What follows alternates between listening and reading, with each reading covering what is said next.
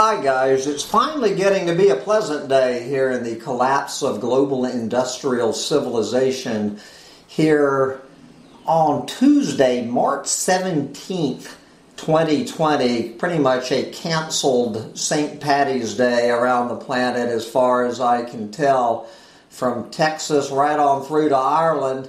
But this is Sam Mitchell, I forgot to mention, and this is Collapse Chronicles, where we're doing a special series this week called Coronavirus Chronicles, where we're looking at the connection between coronavirus and the potential collapse of global industrial civilization.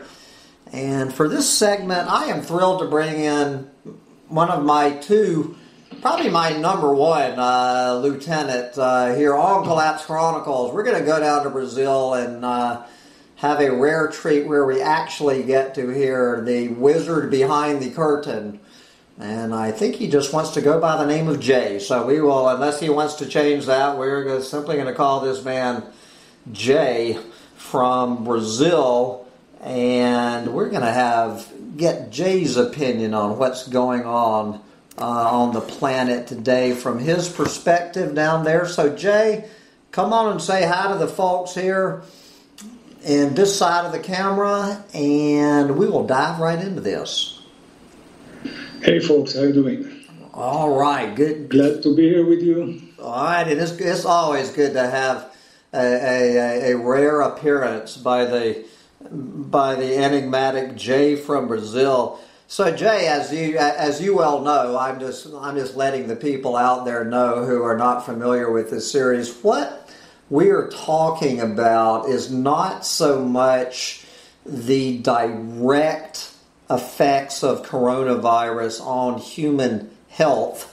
There's plenty of other YouTube channels such as Chris Martinson's to take care of that. What we are specifically zeroing in on is getting various opinions and ideas about how coronavirus might trigger the collapse of global industrial civilization. And I'm just going all over the board looking for different input on this. So we're going to invite Jay for his perspective. So, Jay, let's just start out with the essay question on the test before we break this all down. In your opinion, is coronavirus, could it be the trigger for the collapse of global industrial civilization, and why or why not? Okay, so my opinion is that the coronavirus or the COVID-19 progress is just one of the processes that's going on the planet. So I don't see it as a trigger. It's just an additional one. And we simply tend to forget the others while we deal with this kind of restraints and this kind of world stress, but nothing changed. We still have the nuclear threat, we still have the pollution threat, even though a bit reduced lately, right? And by the way, the temperature hasn't risen. Talking to some guys over the web that think so. But it's only one process. I don't see it as a trigger at all. Okay, so I think it's even not a surprise that this thing popped up all of a sudden. So it's just one of many, for people down here in this rabbit hole at least. It's just taking its place among a whole other host of things. And so, where would you place the direct threat of coronavirus on the list of threats against civilization? It's certainly being treated by the media and most of the public as the number one threat right now. Do you think it is the number one threat, or does it belong at near the bottom of the list, somewhere in the middle of the top threats to civilization? Where would you put it on the list? It's absolutely in the bottom of the list. I have no doubt. It's not a threat. It's a temporary stress, and the stress is caused more by fear, and because we are driven out of our normal patterns of life. I mean, I'm talking about the majority of the civilization, not the few folks that are down here in this rabbit hole. But it's very inconvenient more than inconvenient. It's very dangerous for the paradigm. If you live in a paradigm, the economic, financial paradigm, you're in great danger. But looking at that from outside of the paradigm, which is my point of view, I don't see any problem with that. All right. It's just way down below, on the bottom part of the list. Okay, so it is good to have a wide spectrum of voices. This should stir up some debate, which is what we want to do here on Collapse Chronicles. Okay, so I'm pretty sure I know the answer to this question, Jay, but I'm going to ask it anyway. Do you consider the direct health to human health or the knock-on effects to the global economy to be the bigger threat, at least toward humanity, from coronavirus? Yeah, well, I guess, as you said, the answer is quite obvious, at least for me. Of course, it's the economic risk. The health risk, as far as I know, right, I'm not a scientist, not even near that, just an ordinary Joe here. The way I see it, it's a virus. It kills, but it kills less than the normal flu. Okay, because I know, the percentage looks high, but we have a denominator problem here. We don't know how people are really sick. So this number 3-4% you're talking about, I think it's not the real number. When you have the real number of infected, you will get to a very low percentage. So I don't see it as any health risk. And by the way, if you look what happened in Italy and Europe, and you learn the lesson, it's not so complicated to treat it, If you look at what South Korea did, China is a different ballgame, but like the democracy like South Korea did, they restrained the virus. But the fear, the effect of the fear on the economy is huge. So and where the economy can that lead? Is driven by fear and greed. If the vector now is towards the greed, the fear side, it's a huge risk to the economy. Yes, if you think from the paradigm, of course. You do need to add that little asterisk from the paradigm. Okay, so I want to break this next section of this short interview into two parts. First, we're going to, since I'm talking to someone from Brazil, I've been mainly talking about the U.S., but why don't you tell us a little bit about Bolsonaro's, how is the Brazilian government reacting to this? And so tell us a little bit about that, and do you think the Brazilian government reaction to the threat is overblown, not strong enough, or just about right? So let's separate Bolsonaro from the rest of the government, okay? Because Bolsonaro, at the minute he got his negative result from the first out of two tests, he went out and high-fived about 100 people and took selfies with them. So the guy is completely moron, right? It's unbelievable. Seriously. He got the result, he went out and started high-fiving and hugging and taking selfies with fans outside of his palace, right? So Bolsonaro, I don't count it as a reasonable human being. But what's it's taking here, the steps they're taking here is quite reasonable. Okay, there's not a total lockdown yet. They asked for elderly, over 60, public sector workers to stay home or to work from home if they can. They recommended it to the private sector. And they have some restraints, but nothing serious so far. And in terms of numbers, I think there is about 340 cases and one death, one confirmed death that happened today. But Brazil is complicated because let's talk about São Paulo, where I live. It's a city of 12 million people. And if you take into account the satellite cities, we're talking about 22 million in the same urban area. Every single day you have between 7 and 8 million people using the metro system. I'm not talking about the bus system because I don't know the number, but the metro carries about 7 to 8 million a day. So you can imagine what will happen here if they will not restrain a bit the freedom of movement. But they're doing it gradually. I don't think they overreact so far. They have a lot of information flowing from the media.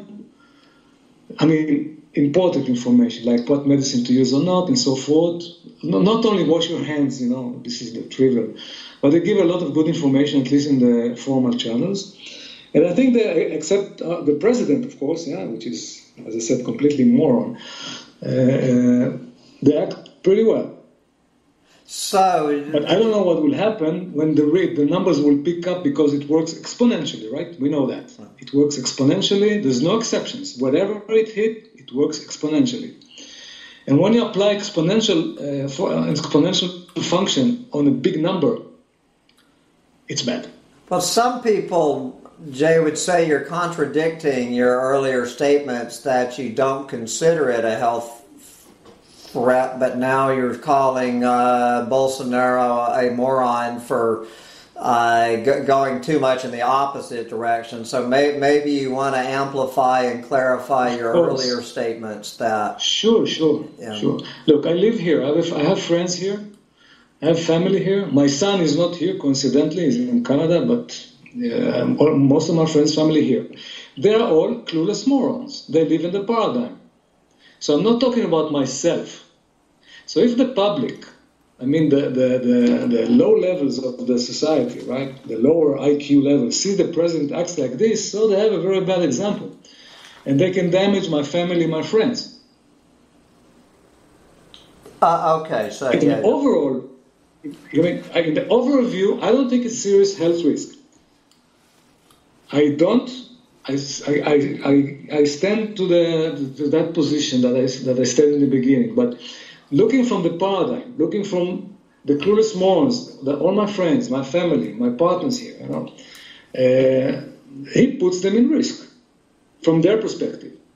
Yeah. Okay. If you ask me what is the right policy, I would go towards the. I don't know if it's today relevant, but up to yesterday, the UK government, the British government, took another step. They had no restraints, almost no restraints, and they thought, their presumption here, their hypothesis that the virus will spread, most of healthy people will get immune naturally, and they should protect the elderly. I don't know what happened today in the UK. I don't follow the news religiously, but I don't know if it stands there yet. But I think I see it as a better strategy. Just let the thing go. Most of the people will get immune naturally, and it will go on. Okay, well, protect the elderly.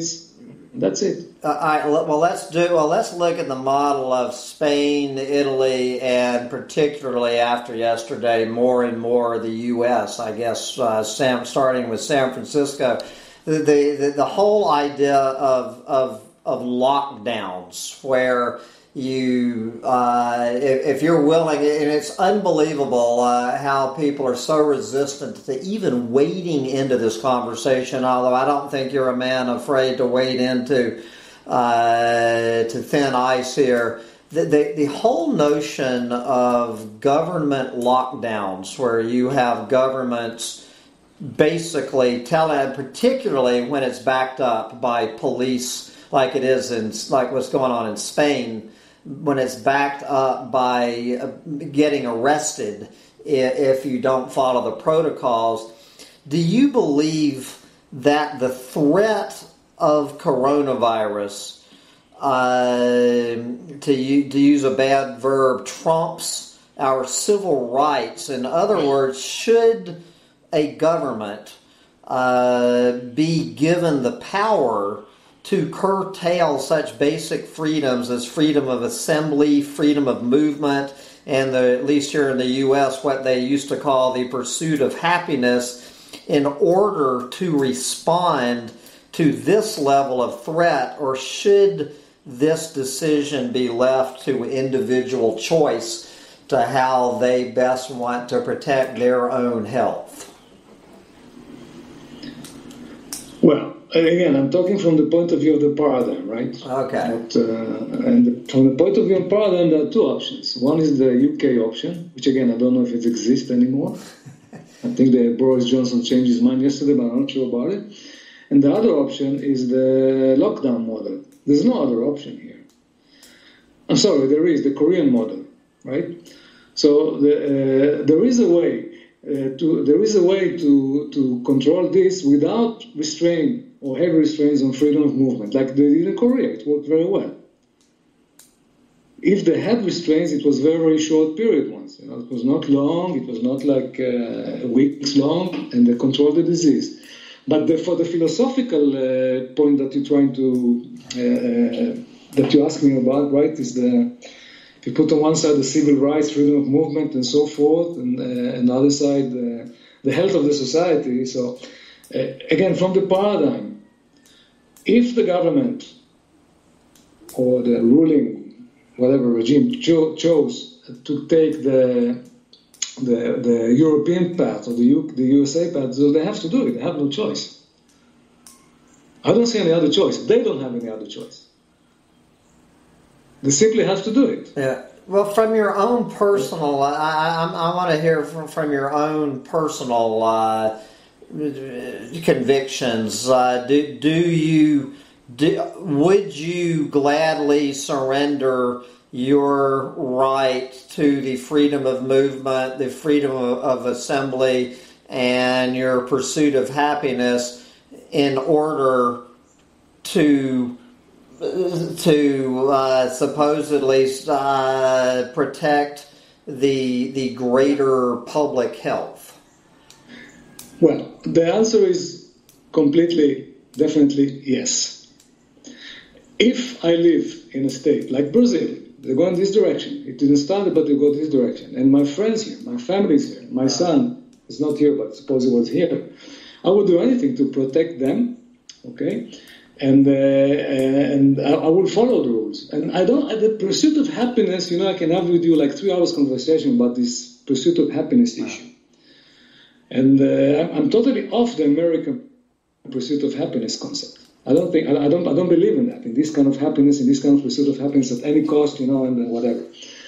But this is a very, very deep philosophical discussion, which is way beyond the scope of this conversation. Yeah. It certainly is, and I would like to hear more discussion of it. But we do need. You're right. We do need to. We've got 3 more questions here, so I do have to move on. Okay, forget the government authority response. Let's get to the average person in society. What is the scene where you are as far as the panic buying and the hoarding and the buying of the guns and ammo and all of this? What are you seeing in Brazil in Brazil today? Are the shelves just being stripped? I mean, they are literally being stripped bare to the bone in grocery stores in Austin, Texas today. Literally being stripped bare. Is that happening where you are?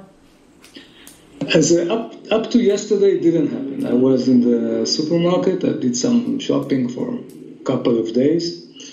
Normally, I never eat home. I live in a flat hotel. I always eat out, but I changed my habit. Now there's no choice. It's not so wise to eat outside at the moment. But the shelves was full. There was no crowd. There's nothing of that. I don't know what happened today. I will go tomorrow and see what happens. But as for yesterday, it was pretty cool and relaxed, and nobody hoarded. I didn't see like oversized, overpacked shopping carts, nothing of that. Oh, really? I didn't see people with huge bags in the street. Huh. So far, up to yesterday evening, nothing. Very cool. Well, I now, this is just my guess, brother, is that your head is going to spin. You're going to be shocked if it follows the pattern that it has in Texas over the past 7 days. The escalation and how quickly it went from the scene you described just then, right, at least in Austin, Texas, to Mad Max in a period of 72 hours. The unbelievable difference that happened this week, that's happened starting about Thursday of last week, over the past 5 days, what has gone on in Austin, Texas. So let me ask you, how would you describe the Brazilian media's coverage of this? Is it 24/7? Is this the only story on the planet in Brazil? Let me just complete the issue of the empty shelves. Here, if it will happen here, and probably it will, I agree with you.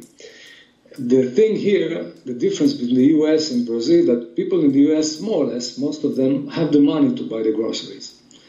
Now, a large chunk of the population here, they don't have money. They work in the morning to pay their lunch and dinner. That's all. Yeah. And what will happen when they don't have food? You can imagine real Mad Max, not Mad Max with credit cards, right? Yeah. Mad Max with credit cards, it's not real Mad Max. But here, it will be a real, if we'll come to this situation, I'm talking about 80% of the population here that lives not from paycheck to paycheck, from the morning to the evening.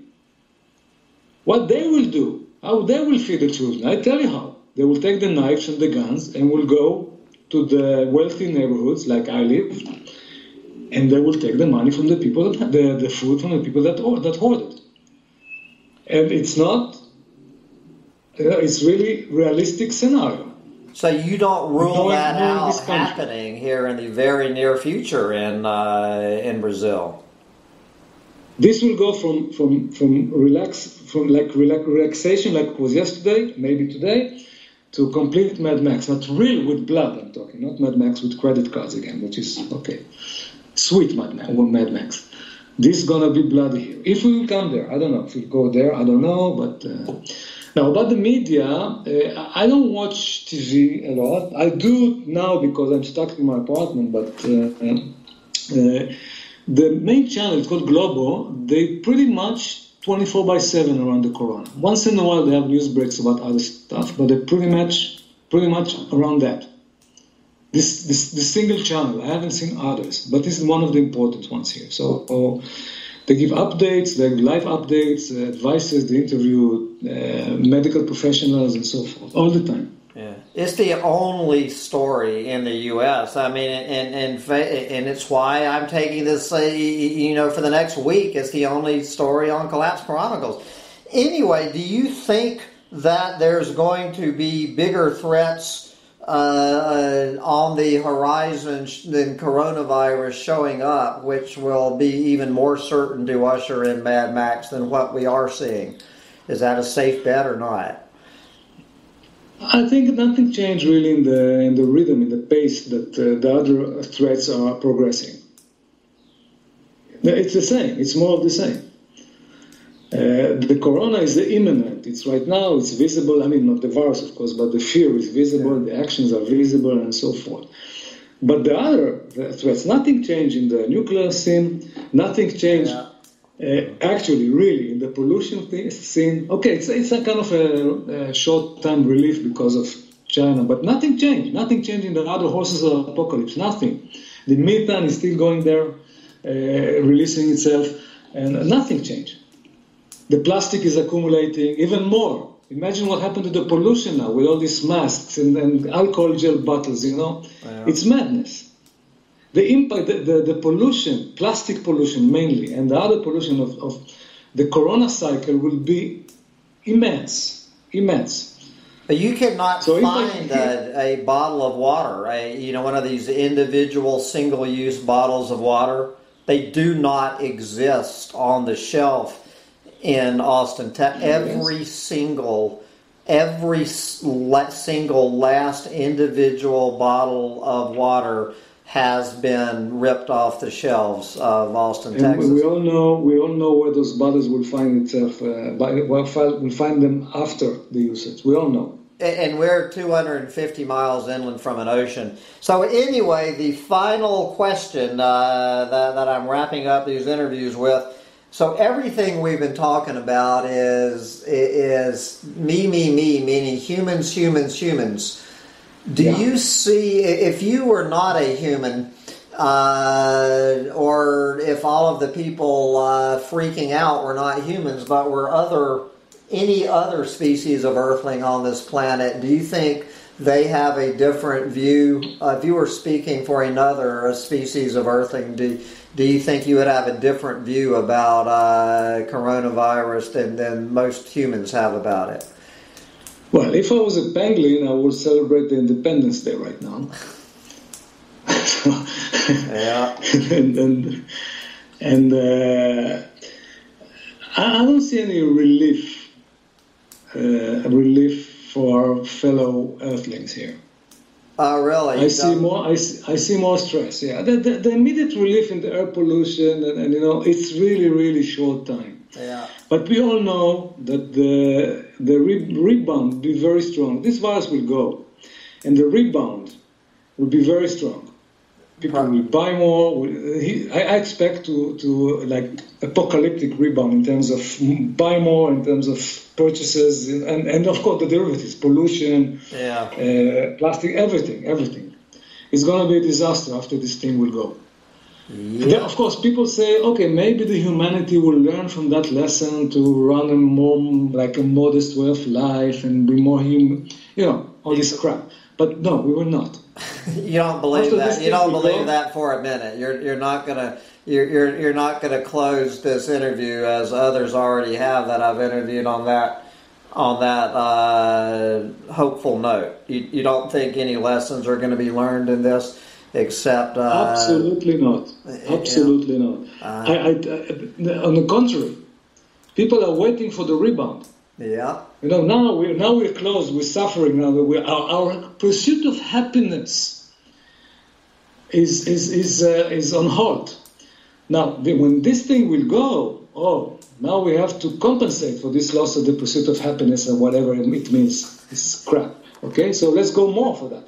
I mean, most of the population, of course, in some edges of the universe, some rabbit hole like this one, that maybe people will really change their way of life, and they will learn to live with less and travel less and, you know, spend less and spend more with family and loved ones and all this. But the majority of the human race will not do it. Wow. They will rebound. Right. They will do more of the crap they did before the corona, after the corona. That's my opinion. There you go. And we will... once we get to after the corona, we will see whether you're right. But anyway, Jay, we've got to wrap this up. We're running in on 30 minutes. So guys, if you appreciated what Jay had to say about this, then spend a few seconds thumbing up this video, please. And if you would like to subscribe to Collapse Chronicles, by all means do that while you're over here, and do keep your eye out. There will be about 20 more of these interviews coming out the next few days. And Jay, we really appreciate not only you taking a half hour out of your busy schedule today, but brother, I really appreciate everything you have done for this channel the past 2 years. Let's all give Jay a big hand. Collapse Chronicles would probably not be on the air if it was not for this man. So blame him, not me. If you get mad at me, it's all Jay's fault. Anyway, Jay, we love you, brother, and keep up the good fight. It's mutual, Sam. Thank you very much. Take care. Bye, guys.